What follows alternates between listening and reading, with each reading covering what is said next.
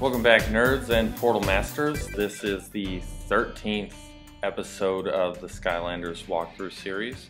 We're in the Goo Factory. We just crossed the halfway mark. As you can see, I've got my sunburn out this time around. I don't really care for him because I think his fire range, or his fire attack range, is very small. But since I have the 300% experience boost, it's kind of nice. As you can see, the story scroll's not that far away from the beginning, so make sure you're paying attention. Though, not like you could miss the giant freaking spinny scroll thing, but you're going to have a lot of bomb puzzles in this board. Then there's the first treasure chest. Not so much any real big puzzles till we get to the fire gate later in the level, but it's pretty easy. It's just a moving box slider puzzle, so you shouldn't have too much trouble there.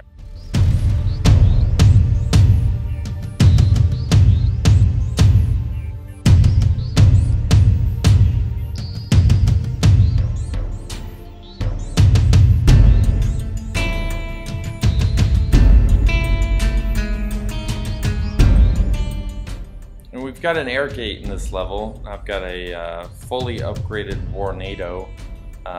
He has a decent amount of HP, and you're going to need a lot of HP if you're trying to get through this minefield. I probably should have picked a better one than him for it, being that he's so slow, but maybe somebody like Drill Sergeant or maybe Flame Slinger would be a little bit better for this area, because you're going to get the hat, but you've got all those mines that are in your way, so maybe somebody who's got a little bit more of some hops with them. And then inside this air portal area, you're going to have the legendary treasure, which is the Troll Stein, and a nice little beer glass, because the game is only made for people who are generally under 21, but whatever. I don't think Activision recognized what they were putting in.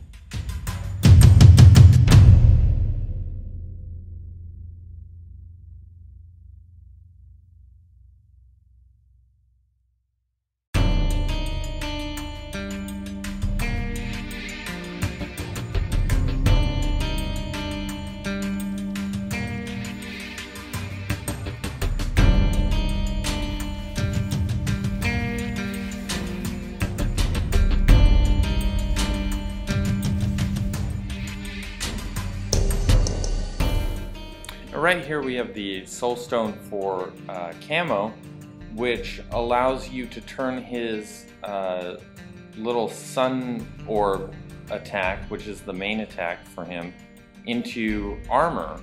All you have to do is hold down the A button and it'll automatically give you a little bit of armor, but it's unique in that it allows you to heal yourself. It's, I think, 5 HP every 3 seconds that you have it active with 3 orbs.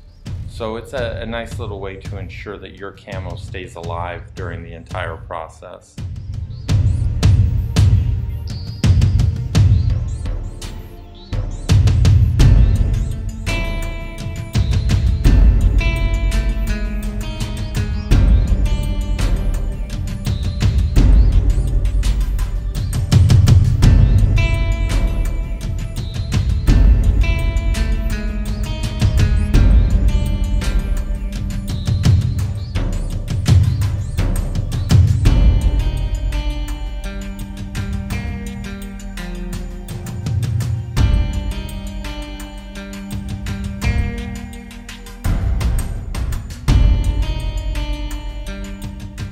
Okay, for this fire gate, I went ahead and brought in Igniter just so that I could get through, but you see that there's a bunch of trolls on top of the boxes.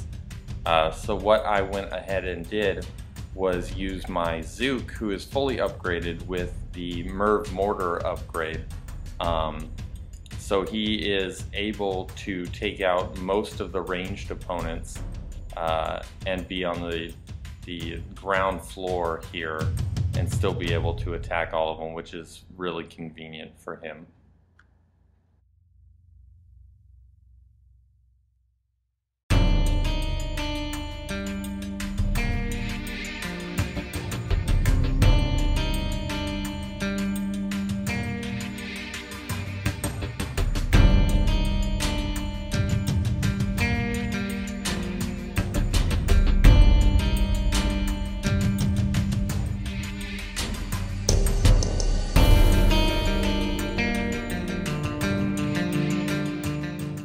Now once you've solved this little box puzzle and you've picked up the second hat, the little almost German war helmet, you've pretty much solved everything in this level. So just go through and get the 636 time limit on it and you've got another 3 stars.